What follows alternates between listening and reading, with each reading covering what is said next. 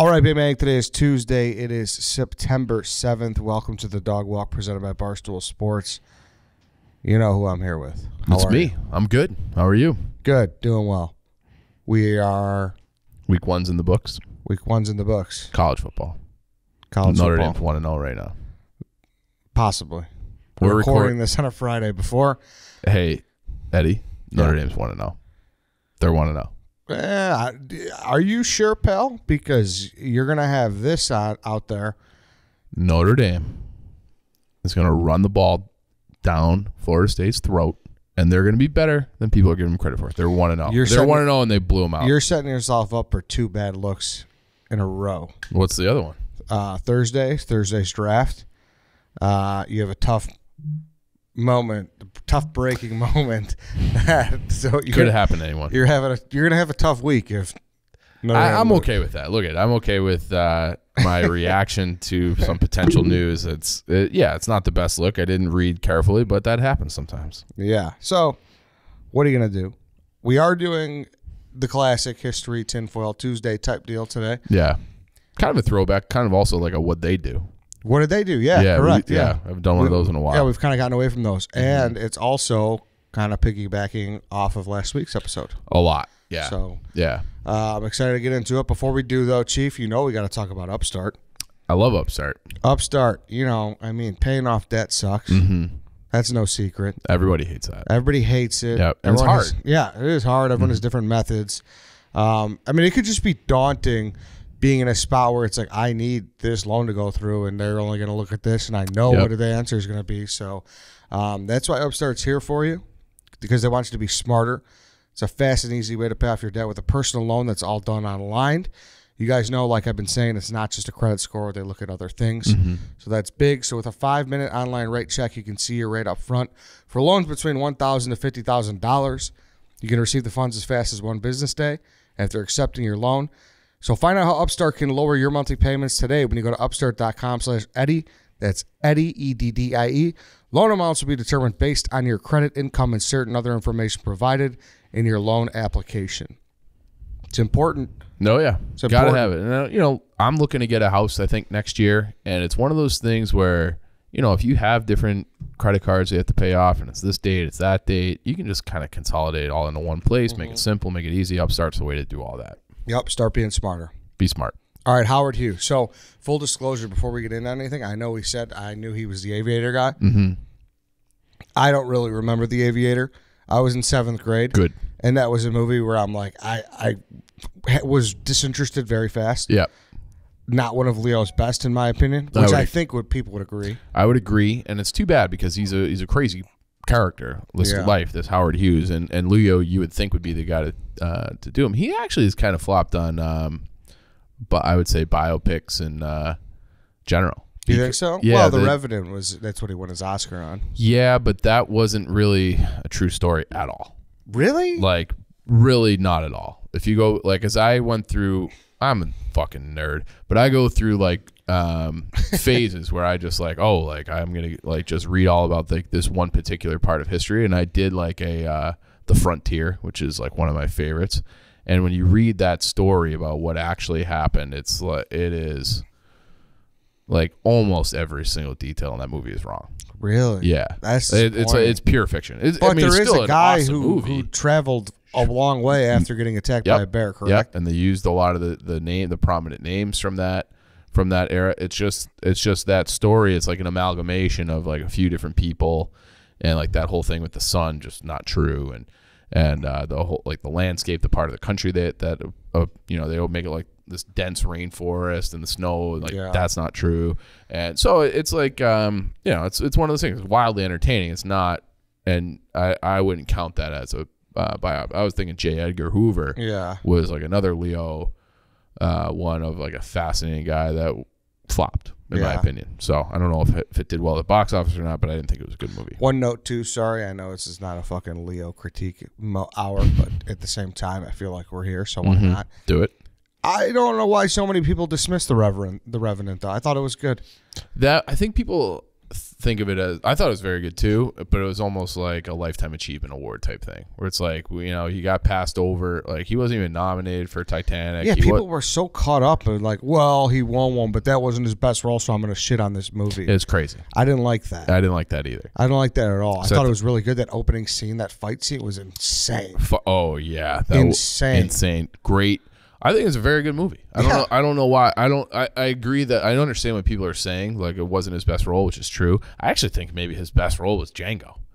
He was sick in that. He was great in Django. And it wasn't even a huge part. Yeah, he would have been like best supporting actor, but he didn't get one for that either. That's, you know, that scene where he like smashes his hand on the table and he's was real. Yeah. It was real. Yeah. I love that. But anyways. Look at this, folks, talking movies that I've seen. Yeah. Motherfuckers. He's seen a few. All right.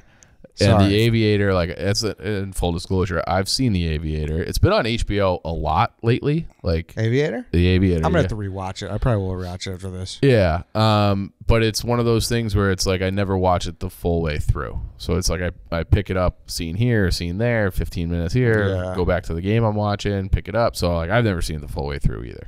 Okay. And I mean, at this point, that was a pretty early movie for him. 06? 04. 04, okay. So, yeah. He was. But whatever. All right. Whatever. Yeah. We're here for Howard Hughes, not Leonardo DiCaprio. Right. And not even his version of Howard Hughes. Yeah, exactly. Right. So, who was this fucking guy? So, it's a fucking mystery, is what it turns out to be. I'm like, there's so many things about him, because he was like the first real, like, public, eccentric celebrity billionaire in a way.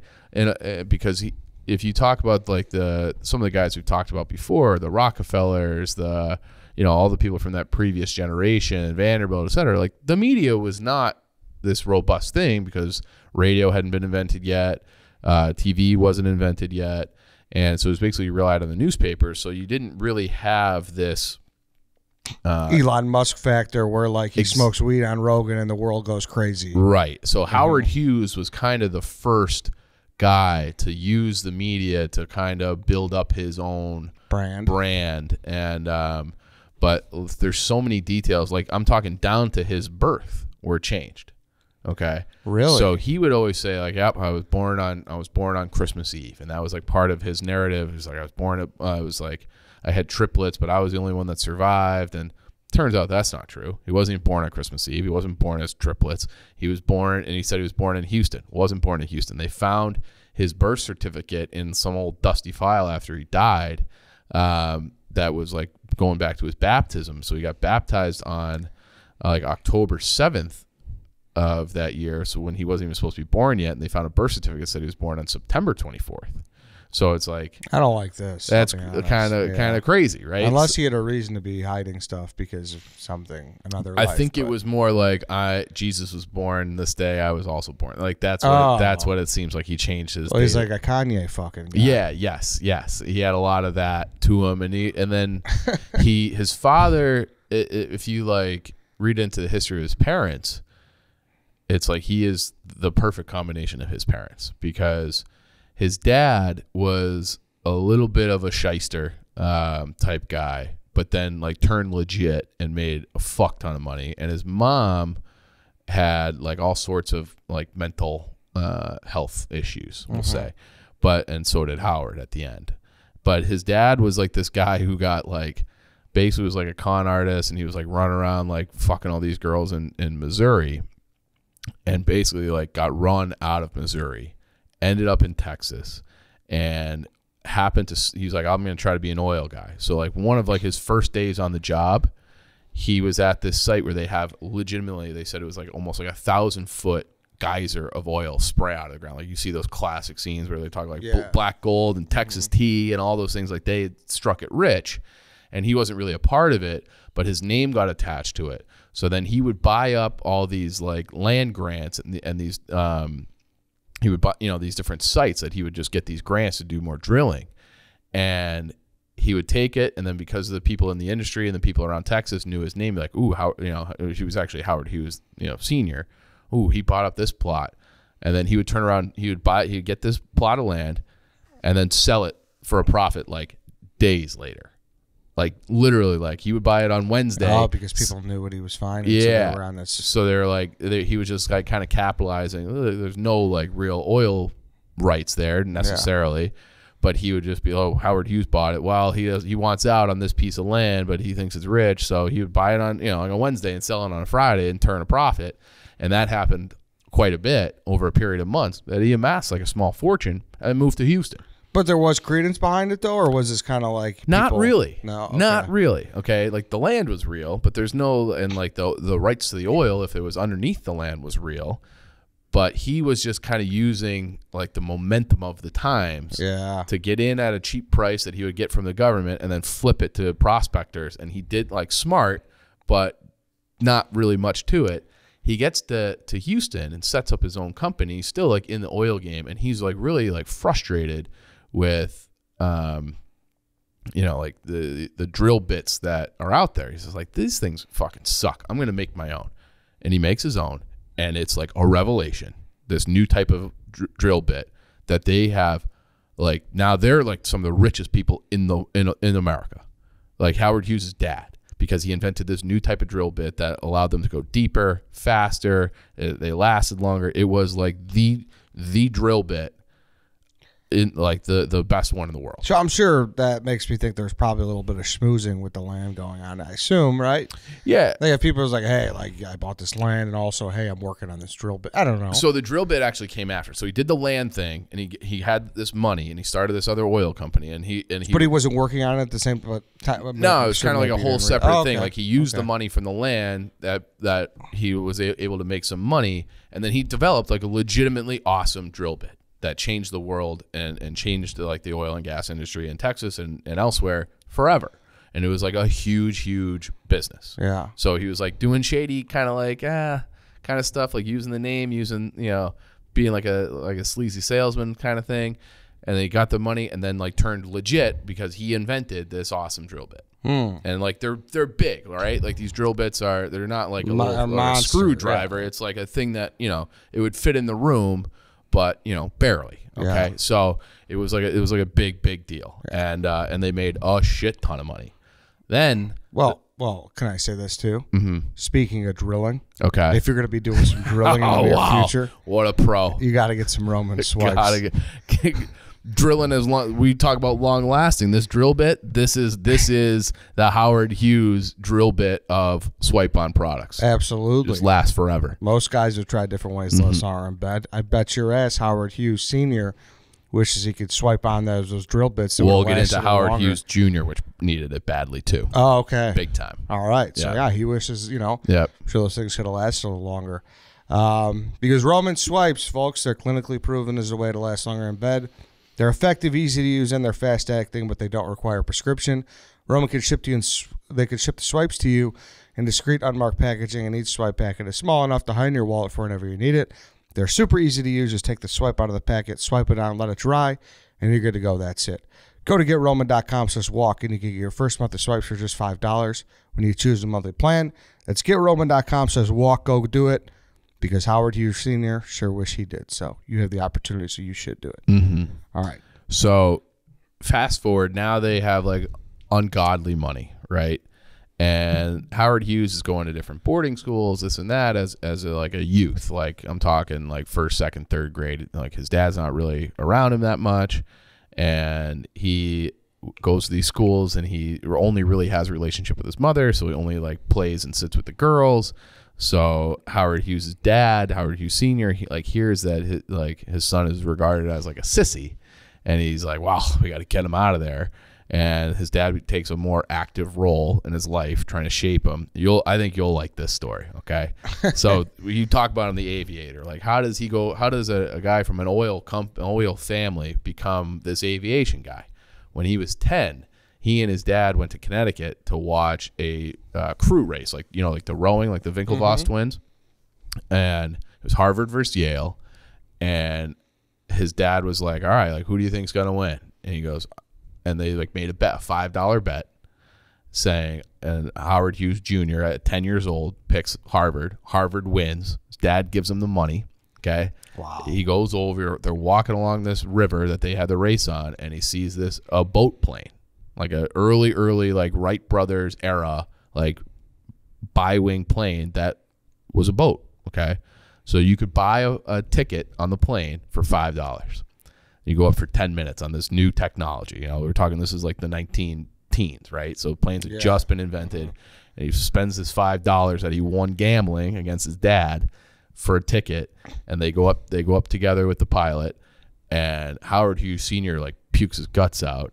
Howard Hughes Jr. is like, this is the coolest thing in the world. And like, so from that moment on, he's like obsessed with aviation. Okay. And so he goes, you know, does all the right things, goes to school, goes to college. His mother gets pregnant and dies during of like complications in the pregnancy in 1922. His dad dies 2 years later, 1924. So now Howard Hughes is the sole heir to this giant fortune from the oil business. The only problem is he doesn't give a fuck about oil. Okay, so he takes that money and he basically like sells off like the controlling interest or like a large part for huge, you know, good amount of money. And after he like had to negotiate these things to take control, he brings in other people. He has this, you know, like I said, a pile of money and he pursues the two things that he loves most. Kind of three things. One is aviation. So he starts like an aerospace company, and he was also like a huge movie producer. And I can't remember if that's featured in the movies, in the Aviator movie or not. But he's like an early, like, this is, now we're into like the 1930s. He's a big Hollywood producer. Lives out there, lives in Beverly Hills, and he actually won an Oscar as a producer. So he was like a legit guy. It wasn't just like some douchebag from Entourage. Well, I got money, you know, like the show Entourage. I got money. Like, let's just try to make this happen. And then he's like one of the people who is credited with like changing the way that movies are produced and run, because he made this like kind of fictional Al Capone story, and he made it like profanity and some nudity and violence, and it was like a cutting edge thing, and they sent it out, and the government came back and were like, well, you can't, this is not suitable for the public consumption. Like, this is a crazy movie with all this shit in it that had never been done before. And he's like, fuck you, First Amendment, freedom of speech. Like, this is my right. And he went to court and he won. So he had like a bunch of flops after that, but he's regarded as a guy who kind of like changed the way Hollywood and movies and really art work forever, because he was the first guy to really challenge the government. And that was in the 30s. Yeah, so I'm sure the rating system and everything came after that, right? I think well after that. Yeah. I don't think there was a rating system before that. That probably forced him into it, I assume. Right. So, but he was like, he was always like a guy pushing the envelope no matter what he was involved in. So I said the three things were aviation, movies, and then women. Those were like his three things. So he went out to Hollywood officially in like 1929. He was married. He was just fucking every starlet. All of them. Okay. And to the point, like, his wife filed for divorce. He's like, fine, scram. Do you remember, have you seen Shawshank Redemption, Ed? Please say yes. Of course. Okay. Of course. You know the first poster that covers the hole in the wall? Remember the name? Oh, yes, when he escapes. Rita Hayworth. Okay. She was the first, like, he went through like several different women on those posters. The first poster he had was Rita Hayworth. That was one of Howard Hughes' girls. Oh. Okay. Katharine Hepburn, another like gorgeous, you know, A-lister at the time. Same thing. Like, and like, if you like look at all the women that he was tied to from that era, you're like, holy shit. And now it's not like names that we would necessarily recognize, because there's, other than Rita Hayworth, because of Shawshank, but it was like a who's who. So it's like, you would talk about DiCaprio he's just been linked to like everyone. Howard Hughes was like that. That's probably why Leo wanted to do it. Yeah, he's like, I'll cast everybody myself. I'll just go through my own Rolodex. And but yeah, he had like crazy amounts of women, amounts of money, and then he had like two wildly different companies with his aviation and the Hollywood thing. And then he still had so much money from the oil that he ends up buying TWA. Okay, and he also became a licensed pilot himself, to the point that when they were coming up with these new airplanes and stuff, he was always the guy. He was always the test pilot. And that he tried, again, like a thing to like enhance his brand, enhance his company's brand. He created the world's fastest plane. So he was like legit, like as an engineer. That was something like in school too. Like he was known as like a math and engineering like whiz. And so he would design these planes and have his team of engineers, and then he would fly them. So he had the fastest plane I think ever recorded at that time. He was going like 365 miles an hour, which is, you know, crazy fucking fast. You know, this was 1930s. And then he did the fastest circumvention of the globe. So he did the entire planet Earth from New York. You went New York, Paris, Russia, place in Moscow, I think Hawaii, San Francisco, and then back home 3 days. So he did 3 days and change. So he was like people like, and he became a celebrity. Like we talk about who was the guy who had his baby stolen? Lindbergh. Yeah, so like that, like if you're like a kind of a daredevil or Amelia Earhart, like the pilots at that time were doing like the transatlantic flights or the flights around the world were very famous. He was a guy who had crazy money, designed the planes, flew the planes, and then came back home to the ticker tape. And it was a little bit off-putting for him personally because he was such like kind of a crazy person and like a recluse and like kind of shy and didn't like the attention, but also wanted like the glory. So he had like this push and pull like in his own head about, I want to be like the world's greatest and I want attention, but not too much. Mm-hmm. So like he always like really struggled with that. It was not something that he did naturally. And we'll get into part 2 here, but before we do, you know, we got to talk about Upstart here. Howard Hughes, I mean, he may not have needed to, may have, you know, he needed a simpler life, and Upstart is good at providing that. Exactly. So if you're in a situation where you're having trouble paying off debt, make sure you look into Upstart. Okay. Mm-hmm. It's a fast and easy way to pay off your debt with a personal loan that's all done online.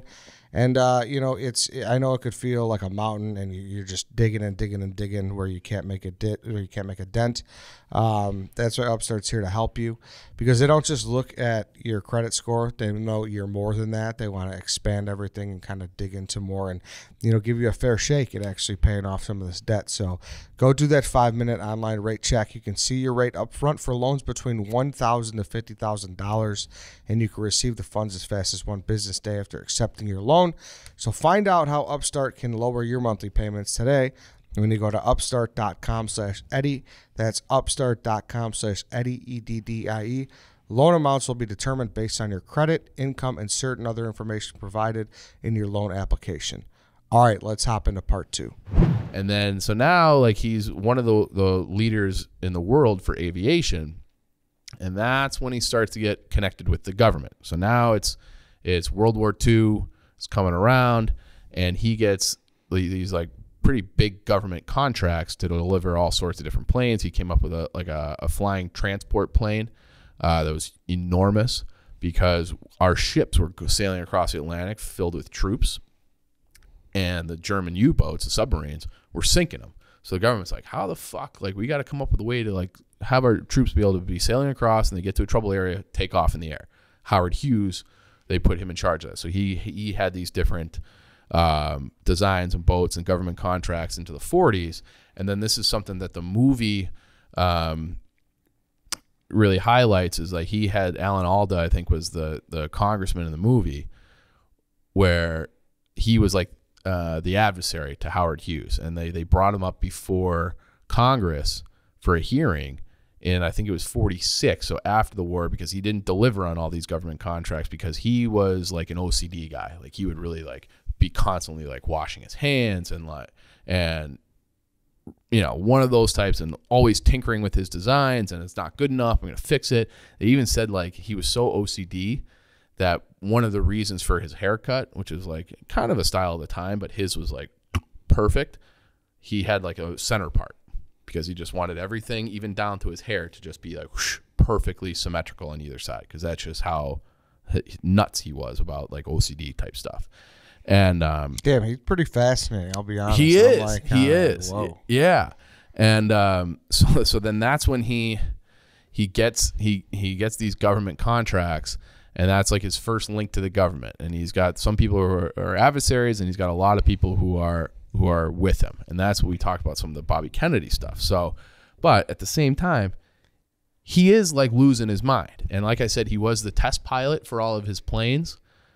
Well, That's actually very dangerous, right? Fuck yeah. Okay, so you build these planes in a hangar, you tinker with them, you do this, you start the engines, do that. There's only one way to know if they work, and that's to fly them. Okay, so he would be the first guy to fly them. He was in 5 different plane crashes and survived all of them. Oh, okay. What? Yes. Okay. So now we think plane crashes today. It's like, how the fuck does anyone survive a plane crash? Yeah, dude. Well, back then planes were flying slower. They're flying lower to the ground. So it was you were more likely to gliding kind of thing, and he was able just to and at lower altitudes. Yeah. So it's not like you're crashing from 30,000 feet when you're going at near speed sound. It's it's not quite the same, and it's not jet fuel. It was diesel fuel.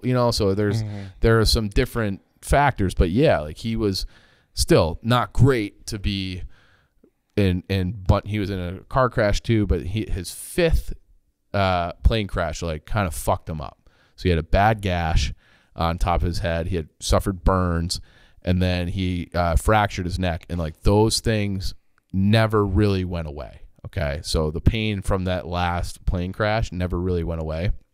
He started taking a mix of codeine, Valium, and another thing, I can't remember what it was. He added morphine later in life, but he was after that plane crash, he was taking Valium and codeine, like heavy doses, every single day for the next 30 years of his life. Good Lord. Okay. So he starts to like lose it mentally because he was already kind of predisposed to that. He had some head trauma from these plane crashes, and then he was doubling down with all the drug use to control the pain. And some of so the test pilot caused him 2 issues where the government was like mad at him. Okay, so there's speculation that it was like, hey, like you're in trouble with Congress because you didn't deliver on some of these giant government contracts you had for these floating aircrafts and this and that. Why don't you work with us on this? Why don't you work with us on that?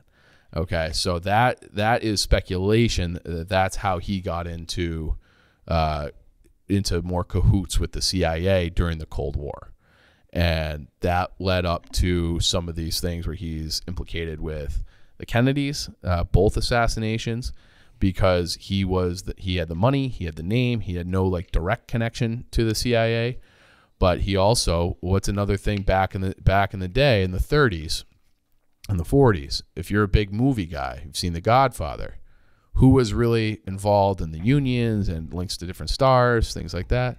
It's the mafia. Yep. Okay. So as time goes on, like I said, he had to testify before Congress in 1947, and he gives this like unbelievable, charismatic, kind of defiant response in his congressional hearing, and comes off amazing. Okay, like he's like, people are like, oh my God, like Howard Hughes like just bitch slapped like these guys from Congress, like he's fine and he's doing great. That's the last time he was ever really seen publicly, because after that, like he just kind of like starts to lose it, allegedly, unless he's something else is going on. But like the accounts of like his mental health falling apart get insane. So he was driving around California with his like team, and this is in like 1958 now. Okay, we're fast forward to 58, and he's like, hey, I want to screen this movie, like pull over at this production facility, because he was still in the movie business. They bring him over there. He doesn't leave for 4 months. He just sits in the dark, naked, watching movies, literally eating, like surviving on chocolate bars and milk, just round the clock. People would be like, hey, 4 months? 4 months. Okay. Hey, Howard. And then he would write on a legal pad, don't look at me and don't speak to me unless you're spoken to. Okay. So, and these were like his closest aides. So they're like, we don't know what to do. This is like one of the richest people in America. How would he ask for more chocolate bars? I think he might have just had a stash. I don't know, or like he writes it on a legal pad and like gives it, hey, go get me more Hershey's. That's what he was doing. Like he was what the fuck, dude? Insane. He's going insane. Okay, so that was like another like I said before, like he had the head trauma, the drug use. He was already predisposed. His mother had documented mental health problems, and now he's like doing this thing where he's sitting in a place for 4 months. It's not even like built for that. So he had like a recording, like a reclining chair and like a cot, and he was just in this dark room for 4 months watching movies. Okay, insane. So he finally pulls himself out of that, and this is when he adds like the morphine to the mix. Okay, so now he's on morphine, codeine, and Valium every single day. And in 1966, he sells basically all of his interests in the aviation company to, I think it was to General Motors, and his other businesses too. And that those sales of his companies did make him the categorically the richest man in America. So he is, like, in 1966, it's like you see the lists in Forbes and stuff, like, oh, it's Bezos, it's this guy, it's that guy. No, it was Howard Hughes in 66, like, by far. Okay. So then he's living in California, and he's traveling around. He has homes in like Boston, I want to say, and other places. And but he ends up in Las Vegas, and he's staying at, if you watch The Godfather 2, they show the Desert Inn. They have a couple scenes at the Desert Inn, which was like the first like real kind of high roller mafia owned place in Vegas. And he was living in a suite, same thing. Like, oh, let's stop by this. And he did this at the Beverly Hills Hotel too. Oh, let's stop by the Beverly Hills Hotel. Doesn't leave. Like, just puts up shop there for like a year. He was in the Beverly Hotel for a year. Then they finally leave that, and he goes and he settles in Vegas. He's like, I really believe in what they're building here in Vegas. So he's he's running like his empire out of the suite on the penthouse suite, which is 8 stories back then, of the Desert Inn. And they're like, hey man, like, you gotta go. Like, they were trying to get him to leave. So what was his answer to that? No, and I'll just buy the whole hotel. So he did, because he was the richest man in America. Just gave him an offer he couldn't refuse. He bought the whole Desert Inn and lived. So then he turned the whole top floor, 8th floor, into like his headquarters. So he lived there. He had offices there, and he was just running shop out of the Desert Inn. He also, I would say, in a way, invented Netflix. Okay. He bought a TV station, a local TV station in Las Vegas, and the sole purpose of him buying that TV station was so he could just tell him what movies to play. So he had a station that he bought that all they did was play movies that he wanted to watch. You call up, hey, put on this. Hey, put on that. Hey, put on, whatever movie from the time that he wanted to watch. So it was just he invented on-demand viewing for himself just by buying a local TV station. Jeez, and same thing, like, he would sit in the dark and like just watch movies and like have these weird communications, and he was on drugs, and he eventually, like they say, he married this woman, and so like she became, I think they ended up divorcing, but he married her, and some of the speculation is that he married her because he was fearful that his top aides were going to have him committed, like, to a mental institution. He's like, I can't have that, so I got to have some intermediary, my wife, who would have like the right to be like, no, you can't put him in. And that's why he married her. I'm reading here too that he would sit there naked in the bedroom, with a pink hotel napkin placed over his balls to watch the movie, and he did that because he found the touch of clothing painful due to his burns. Yeah. So like, this is what I mean. Like, so this is like where it's like, whoa, this guy's crazy, to like, whoa, he's like actually. Yeah. Well, he's in a lot of pain. There's a lot of issues. Yeah, there's a lot of issues, and some are real, and some are probably like, he's just like, I'm the richest guy in the world, and I'll just like didn't like that 4-month period. Is like, he let his hair grow crazy. He didn't shower. He didn't see anybody. He didn't talk to anybody. He was just like, he's just a recluse in this movie screening area. Damn. All right, let's take one more break here, and let's talk about Roman Chief. The swipes. And we alluded to it yesterday. Howard Hughes, big swinging dick. I'm sure he had all sorts of methods, counting sheep, baseball stuff, anything you could do to last longer, because this is ancient times. So he didn't have the benefits of a clinically approved Roman swipe to keep his dick hard, so he can just keep on drilling. Yeah, so why don't you use the tools that are available to you that Howard didn't have? Mm-hmm. And you can do that by going to GetRoman.com/walk, because these swipes are a clinically proven way to last longer in bed. They're effective, easy to use, and fast acting. You know it's discreet. It's going to come in an unmarked package, so you don't got to worry about your roommate grabbing it or whoever's seeing it. And they're easy to use. Just take the swipe out of the packet, swipe it on, let it dry. You're good to go. That's it. Like I said, it's GetRoman.com/walk. You can get your first month of swipes for just $5 when you choose a monthly plan. That's getroman.com/walk. Go get your Roman swipes. I bet you Rita Hayworth wishes that Howard Hughes had Roman swipes. Totally. Jeez, wherever she is. I mean, R.I.P. R.I.P. Yeah. Get a swipe. Get a swipe. All right, let's hop back into it. And then, was doing that in the hotel as well. And then he, what else they have a lot of in Las Vegas and Nevada, and I guess in some parts of Southern California too, is Mormons. Okay. So somehow, some way, he has like his closest advisors all seem to be Mormons. So they get the nickname, the Mormon Mafia. And they're really kind of running his operations for him because they not necessarily power of attorney, but they're running shit while he's on the 8th floor of the Desert Inn watching movies on his own personal Netflix station. And that is where this guy, Robert Mayhew, who we talked about from before, the Robert Kennedy issue, like he really comes into play. So if you go to Robert Mayhew's Wikipedia page, it says he is an American businessman and lawyer who worked for the FBI and the CIA as a chief executive of Nevada operations for the industrialist Howard Hughes. So that is the big link. So Howard Hughes had government contracts. He had a lot of his own government things, and then he had all this tremendous wealth. And Robert Mayhew was the guy kind of running point and directing things for the Hughes organization, basically under the cover of Hughes. And it's not really known how much Howard Hughes knew or was involved with the CIA at this point, because he was so drugged out and mental at this point. But Robert Mayhew certainly did.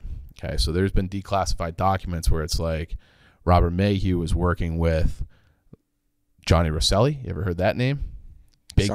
Big time Chicago mafia boss. Sam Trafficante, big time Florida mafia boss. I got the other ones written down here.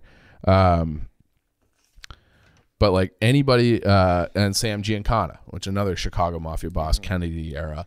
So he had relations with all those. There's declassified documents linking him with them and linking him with plots to use them in assassination attempts against Castro.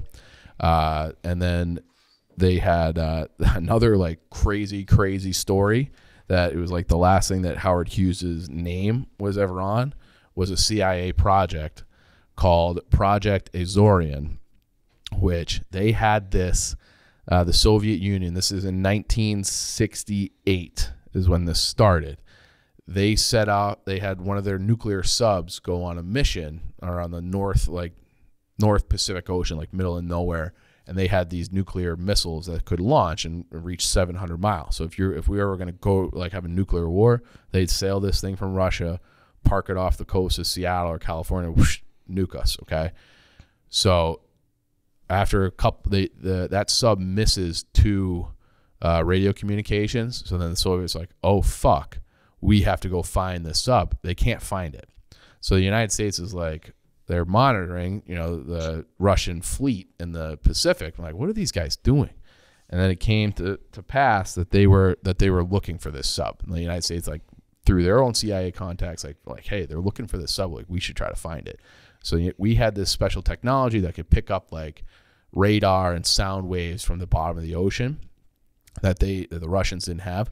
So we found it before they did. The United States found this nuclear sub that was armed. Like, so then Nixon's the president. He green lights a CIA mission to basically, it was like build a boat with like the vending machine claw game attached and pick up that sub and bring it so we can like study it and recover it and do all this stuff. Like huge project, cost $350 million back then when we were still on the gold standard. So a lot of money. So what was the cover for this mission? Howard Hughes. Howard Hughes decides he's going to do some fucking mining operation in the middle of the ocean. That was the cover story. So the CIA, and he just lends his name to it, doesn't really have any involvement after that, but it's like, yeah, you can use my name. And so they use his name, and it's like the Hughes Glomar boat, which is this giant ship that has a crane attached to it that will go down to the bottom of the ocean, it was the middle of fucking nowhere, 1,600 miles north of Hawaii. So like, and if you look at a map, there's just nothing there. They find it. They find the boat, and they're able to recover like a couple of torpedoes and stuff like that. They couldn't actually get it back. But then Howard Hughes dies in 76, and no one had really heard from him basically since he was like, yeah, I'm doing this fucking fact-finding mission, this mining mission in the middle of the Pacific Ocean. But it was just, that was a Robert Mayhew thing. So Mayhew was like the guy, and then he wrote a book, and his book was called Next to Hughes, Behind the Power, and the Tragic Downfall of Howard Hughes by His Closest Advisor. So he wrote that book, and then he died in 2008 at the age of 90, and the official cause of death was heart failure. But people are saying like maybe that was like he was starting to talk, and maybe that might have been a hit because he was involved in different mission and different stuff with the CIA all the way up until like that book in 92. So, and again, like they said in 75, he had, so like Howard Hughes dies in 76, and he gave testimony in 75 that he was involved in another assassination plot against Castro, where he was trying to get the United States to go to war with Cuba. And he goes, I think it would have been a just war. So like he was, we talked about in previous episodes, like false flags. Robert Mayhew was like the ground floor of all of this shit with the Cold War, the CIA, the Kennedys, Castro, this and that.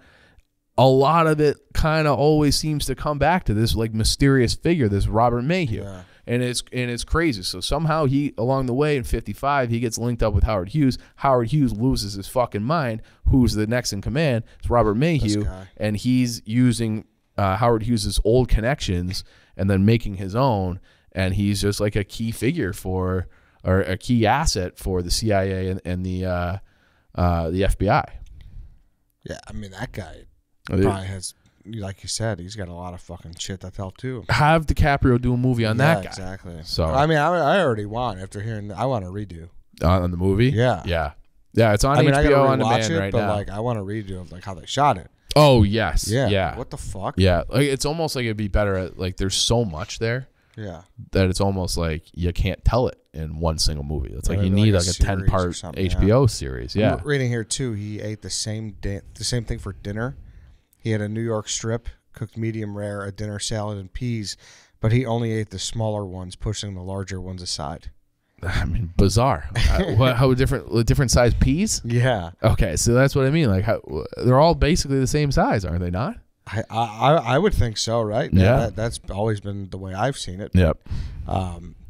For breakfast, he wanted his eggs cooked the same way that his family cooked it, Lily, and like that's, I don't know. But I mean, the chronic pain. Yeah, that's a motherfucker, dude. Dude, if I do like rollerblading and play hockey and have blisters, and like I'm not joking, like I don't do anything the next 2 weeks. Yeah. So I'm just miserable walking around. My feet hurt. Like I just don't do it. I can't imagine having these burns and head trauma and neck pain and all this stuff for years, 30 years. It's like Stephen King. You ever hear his story? No, what's that? He was walking or running or biking or something in Maine. He got hit by a van, and I never knew severely like injured his back to the point where like he couldn't sit for a long. Like he was just never comfortable, and like he's a writer. Like you gotta be able to like lock in and shit. Right. And like he was fucked up for a while. I believe he never heard that. Yeah, and like and then in the end, I mean, I don't know the story in between. I don't know if he was ever became addicted to anything or whatever. But I know in the end, he bought the van back, and he bought the van that hit him. And he like would just fucking like hit it with a bat and like take out anger on it. That is, I mean, awesome. Awesome. Yeah. Better than the guy who hit him, probably. Yeah. Right? Yeah. So but yeah, but my point being is just imagining such being, chronic pain. I know. Brutal. That's why you gotta like take care of your health. Yeah, because it's just like you don't want to have these lingering things that just impact the rest of your life to the point that you can't. You're the richest man in the world and you lose your mind because you're on drugs and you're miserable. So like you gotta keep it up. Yeah, man. Stay healthy. He's a fascinating historical really figure. Yeah. Is that all we got? That's all I got. I need like, and there's some more. And I've done like try to do a lot of research on this Robert Mayhew guy. There's just not a ton out there, which tinfoil. Yeah. It's like maybe they've kind of whitewashed a lot of stuff there. Yeah. Like nothing's really been leaked. And I feel like that's a name. I had never heard of it before last week's episode where it's like, even if you are doing like a Freedom of Information Act search, there's probably not a lot of people in history like digging around for Robert Mayhew stuff, you know, because he's kind of like an anonymous guy aside from that book. Yeah.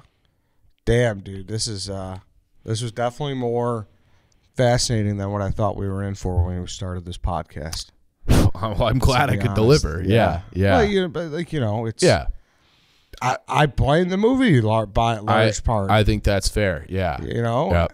And he's just a plane guy. Right. He's way more than just a plane guy.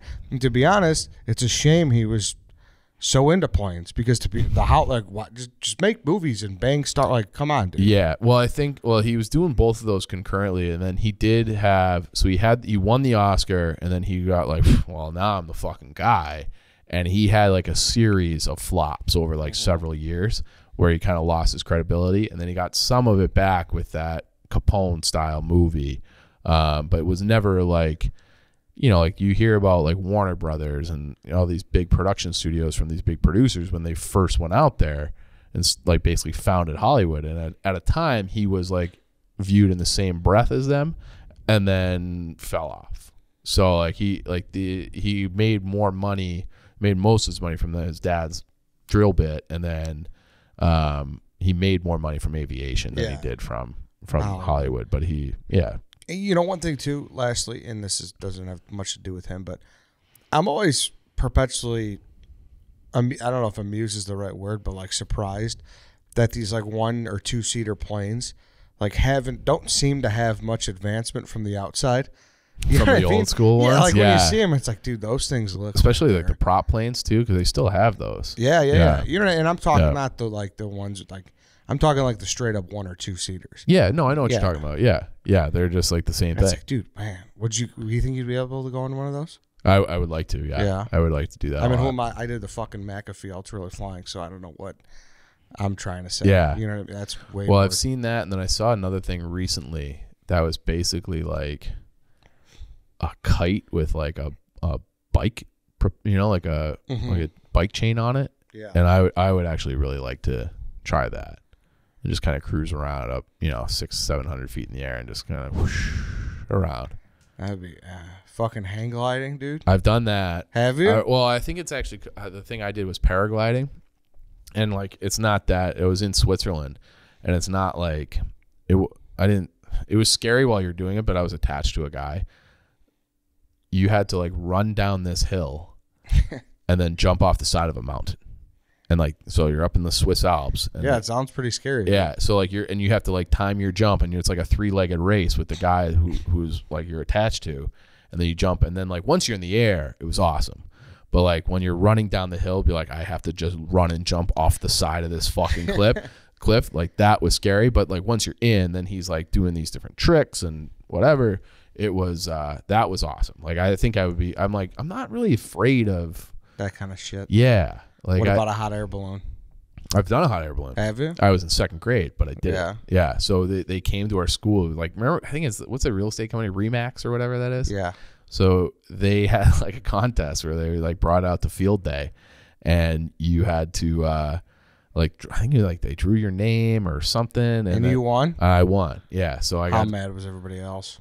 Oh, people were mad. Yeah, people were mad. It was like me and some girl. Her name was April. I remember that. April. And shout out April. And White Sox Day. Yeah. Hope April's doing well. And but yeah, like that's how we did like the recess portion of that. So like everybody was like running around or whatever, they're lining up because it was field day, and I'm just like, yeah. You know, 400 feet of the air or whatever it was. Yeah. That was cool. Yeah, I thought so. Yeah. The only thing with that is like it's small and you don't have any control. Yeah. So like you have to have a guy, and I'd rather like I think that thing, the bike. I'm gonna look up what that is. And were you a big blimp guy? You talked about blimps before, no?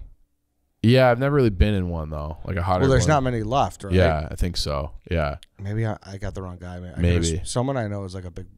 One of my old teachers is a big blimp guy. I don't think anyone has ever described me as a quote big blimp guy, so probably not me. I would like to go up into one. Yeah. Yeah. Well, all right. Yeah. Thank you. No problem. That's all we have for today, everybody. We'll see you tomorrow.